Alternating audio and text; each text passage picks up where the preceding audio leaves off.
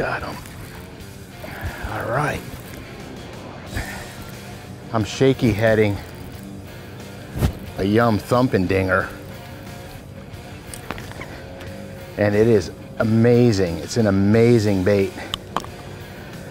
On a shaky head, when you're bringing it over rocks or through brush piles and you're coming up over limbs, the thumping tail on this thing swims so good that it actually makes the worm do that in the water.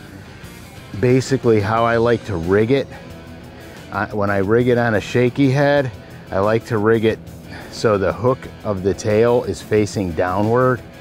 This way, when the bait drops, it flutters more than when it's on the upside. If it's up, then it'll flutter more when you lift it up. But this one flutters better on the drop with the tail down. It's really it's one of my go-to baits when I'm shaky heading. And it comes in so many good colors that for all water conditions. I'll show you how to rig this thing right now. I take the Thump'N Dinger and I put it on the shaky head, and the thing that I like to do when I shaky head this Thump'N Dinger is when I rig it, I want the tail in the down position like this. So the tail is in the down position.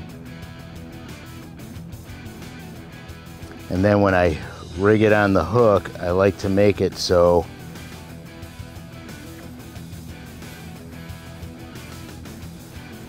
it's straight and the hook in the tail is on the down position. This gives me a better flutter on the drop. So when I lift it up over a limb and I let it fall back down, the tail flutters harder.